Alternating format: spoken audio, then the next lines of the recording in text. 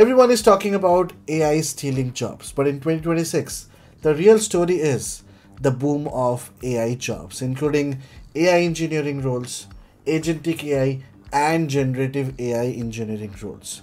Along with that, we will also see an urge in increase in AI skills being applied to many other jobs as a primary, secondary, or tertiary skills. Well, talking about AI, we have seen that AI is evolving. Many things are changing in the world right now.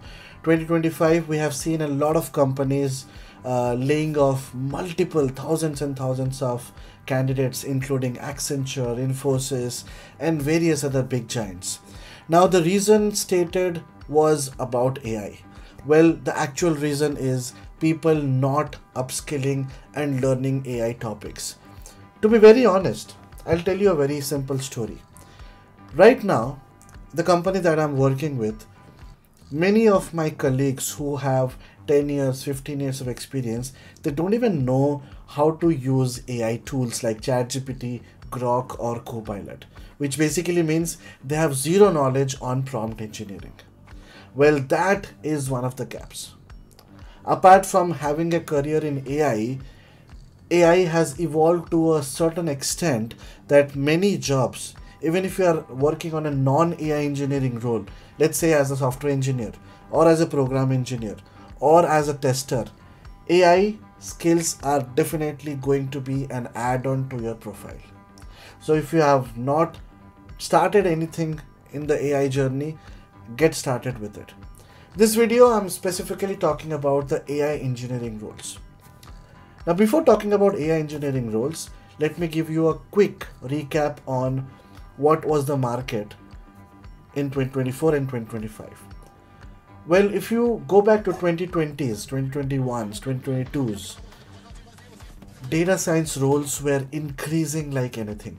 Many companies were investing a lot of money in statistical analysis, in time series forecasting, in machine learning, in deep learning, but that has reduced over the period of time. 2024, they were trying to do proof of concepts on generative AI. 2025, we have seen many companies taking one step further of deploying those applications and making it productionizable. 2026 is the year where companies are exploring more on agentic AI, generative AI, etc., etc., which basically means data science jobs are impacted. So that's why you can see that the number of data science jobs or machine learning, not machine learning engineer, the machine learning analyst or statistical analyst roles are decreasing. And that's just because companies have shifted their direction from traditional data science or ML or DL use cases towards generative AI or agentic AI. That means your learning is not going into vain. If you were already a data scientist, you can switch your career into an AI engineer just by learning few topics such as NLP, agentic AI, generative AI, and start doing some projects. If you are a complete beginner, if you want to get started as a complete beginner in 2026, you need to follow the exact career path that people used to follow a couple of years back as a data scientist. So I'll try to repeat. Python, mandatory. As a programming language, you do not have to think twice on which programming language to talk about or study about. Python is going to be a mandate for AI engineering roles. Second is SQL and NoSQL. Understanding of databases is also mandatory. But if you want to skip that, it's okay, because that's something we always learn on the go. So tomorrow, if you are joining a company, they are using MongoDB, we will get used to it. So SQL skills are something that you can skip, but I would say just give it a try, 15-20 days, and you should be good with SQL as well. Understanding on statistical concepts, which will be helpful for traditional machine learning, is also needed. Machine learning is needed, deep learning is needed. The reason why it is needed, I will talk about that.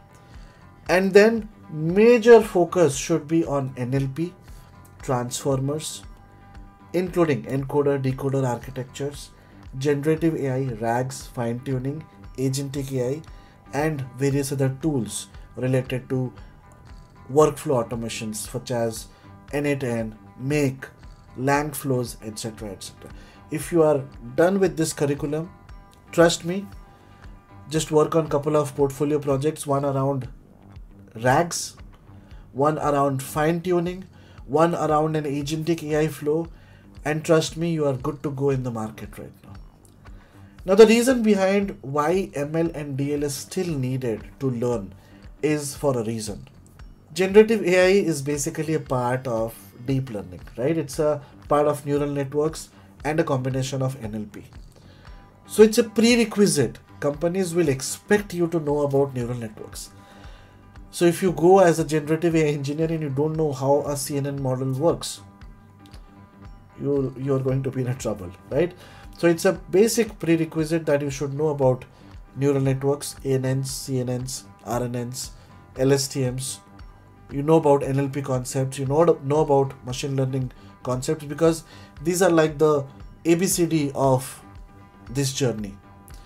So machine learning and deep learning is needed. So if you ask me, yes, this is going to be the curriculum: Python, SQL, stats, machine learning, deep learning, natural language processing, transformers, generative AI, agentic AI, and some no-code agentic AI tools.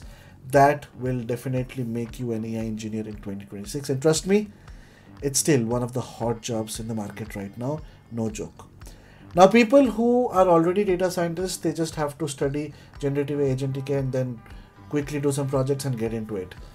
Now, talking about the non-AI engineering career goals, people who are going to continue in their domain, for example, as a program manager or as a testing engineer or as a software developer, but they want to learn AI as a secondary or tertiary skills, they can skip machine learning, deep learning, they can skip various other topics. They can just directly jump into some introduction of generative AI and some generative AI concepts and agentic AI. That should be good enough. So for the second category of people, if you are willing to explore something about generative AI, I already have a 6 hours dedicated video on my channel.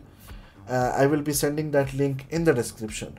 But for the first category of people, if you want to make a AI engineering goal, AI engineering career path in 2026, be it on the generative AI engineering side, agentic AI engineering side, or a general ML AI engineering side, then I have a dedicated 100+ hours of program on Udemy that you can enroll for, where of course I will not be able to support each and everyone, but if you want a dedicated support along with your studying part, I have this course on 𝐏𝐸𝐸 Analytics as well, where I provide it at 5,999.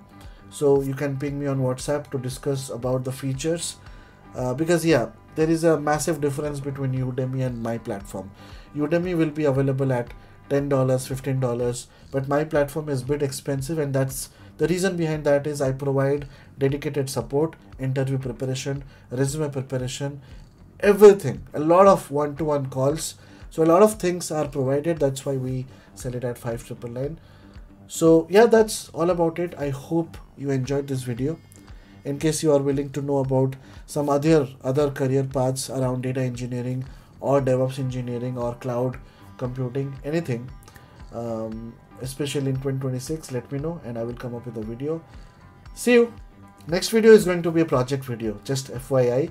So shower your love. In case you have anything to ask me, ping me in the comment section, and that's it. Yeah, one more thing. I have prepared a list of multiple interview guides, including ML, DL, generative AI, and now agentic AI as well. So we have 4 ebooks. Just write down ebooks. Once we have good amount of comments, like 50 to 60 comments and 100 to 200 likes, we will share all the 4 ebooks to you. See you in the next video. Till then, bye bye.